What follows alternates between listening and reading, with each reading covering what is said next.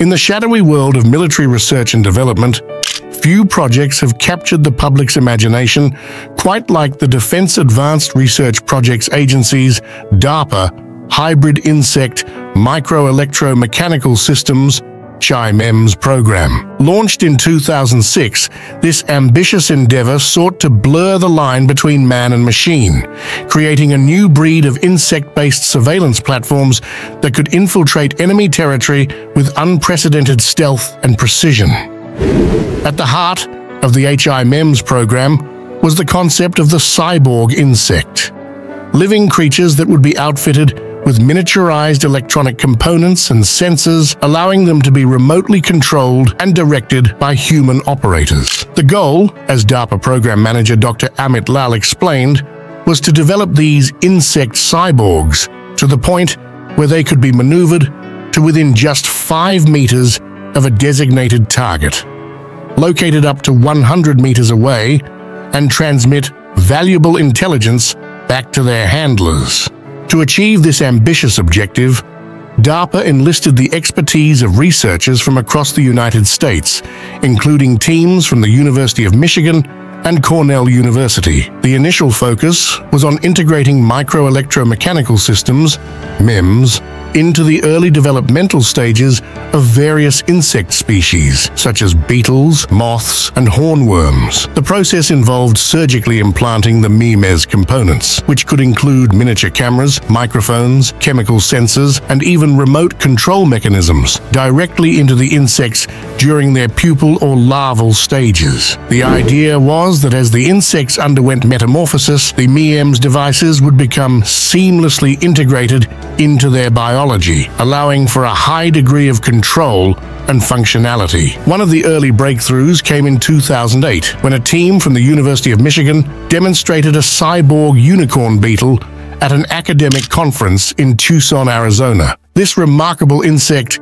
was able to take off, land, turn left or right, and perform other flight behaviors, all under the direction of its electronic implants. Meanwhile, researchers at Cornell University reported success in implanting electronic probes into the brains and muscle tissues of tobacco hornworms during the pupal stage, paving the way for more advanced control and sensory capabilities. The potential applications of these insect drones were vast and unsettling. Outfitted with chemical sensors, they could be used to detect traces of explosives in remote buildings or caves.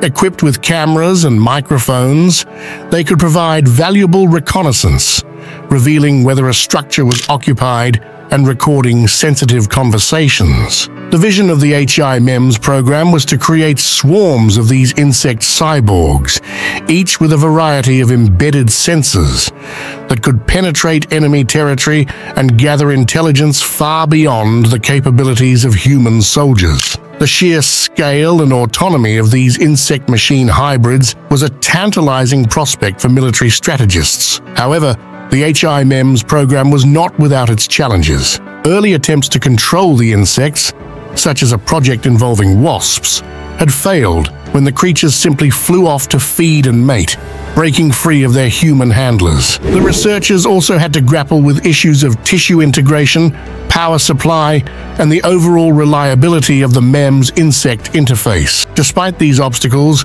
DARPA remained committed to the MEMS vision, outlining a multi-phase plan that included the capture and containment of insects from around the world, the integration of MEMS technology at the genetic level, and the eventual deployment of remote-controlled tethered insects in combat simulations. As DARPA's program manager Dr. Lal explained, the key to the success of the MEMS program lay in the agency's ability to overcome the inherent challenges of working with living organisms. The renewed tissue growth around the MEMS will tend to heal and form a reliable and stable tissue-machine interface. At least in theory, when the larva goes through metamorphosis and reorganizes its nervous system, it will integrate itself with the circuit in such a way that humans can transmit signals to the chip and control the insect's locomotion. The HI-MEMS program also built upon DARPA's previous experience with cyborg development, including the agency's Cyborg Shark project, which was announced at the 2006 Ocean Sciences meeting in Honolulu, Hawaii. While the earlier Cyborg project involving wasps had failed, the researchers were determined to learn from their mistakes and develop more reliable and controllable insect-machine hybrids. One of the key factors that drove DARPA's interest in the HI-MEMS program was the potential for these insect cyborgs to perform reconnaissance and surveillance missions in areas that were inaccessible or too dangerous for human soldiers. As the search results note, the agency's goal was to create a system where the insect cyborgs could be maneuvered to within just 5 meters of a target, located up to 100 meters away, and transmit valuable intelligence back to their handlers. This vision of insect-based reconnaissance was not without precedent in the world of military research.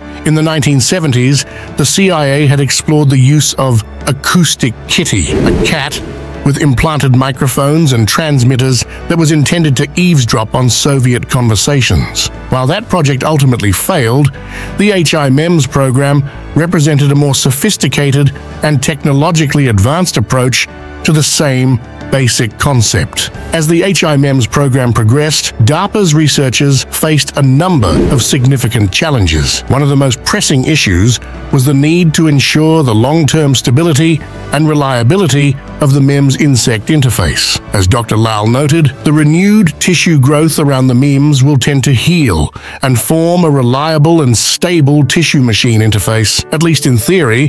When the larva goes through metamorphosis and reorganizes its nervous system, it will integrate itself with the circuit in such a way that humans can transmit signals to the chip and control the insect's locomotion. Another key challenge was the development of effective control mechanisms for the insect cyborgs. While the early demonstrations of the University of Michigan's cyborg unicorn beetle were promising, the researchers still needed to refine the remote control systems and ensure that the insects could be reliably directed to their targets. To address these challenges, DARPA's HI-MEMS program pursued a multi-pronged approach, exploring a range of control methods, including GPS, radio frequency, RF, and even ultrasonic signals. The agency also invested in research into advanced materials and fabrication processes with the goal of creating MEMS components that could seamlessly integrate with the insect's biology. Despite the technical hurdles, DARPA remained committed to the HI-MEMS program, recognizing the immense potential of these insect cyborgs for military and intelligence applications. As one DARPA spokesperson noted, the vision of high MEMS insect swarms with various sorts of different embedded MEMS sensors, like video cameras, audio microphones, and chemical sniffers, could penetrate enemy territory in swarms. The HI-MEMS swarms could then perform reconnaissance missions beyond the capabilities of bulky human soldiers. The HI-MEMS program also represented a broader shift in DARPA's research priorities, as the agency sought to leverage emerging technologies like MEMS and biotechnology to create novel military capabilities. As the search results indicate, DARPA's charter is to pursue radical innovation in support of national security, and the HI-MEMS program was very much in line with this mandate. In the years since the HI-MEMS program was launched, DARPA has continued to explore the use of biological systems for military applications. The agency's Advanced Plant Technologies (APT) program, for example, is investigating the use of genetically modified plants to detect chemical, biological, radiological, and nuclear threats. While the ultimate fate of the HI-MEMS program remains unclear, the project's legacy continues to resonate in the public imagination. The idea of cyborg insects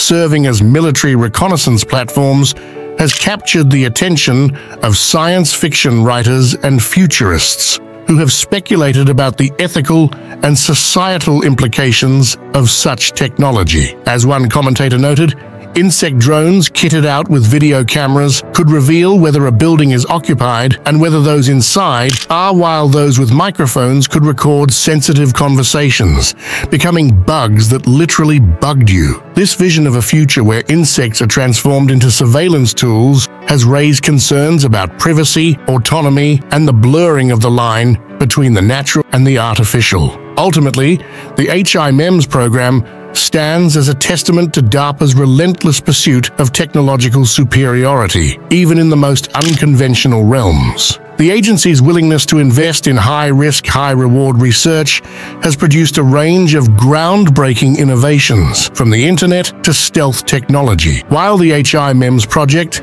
may never have reached its full potential, it serves as a reminder of the agency's commitment to pushing the boundaries of what is possible in the name of national security.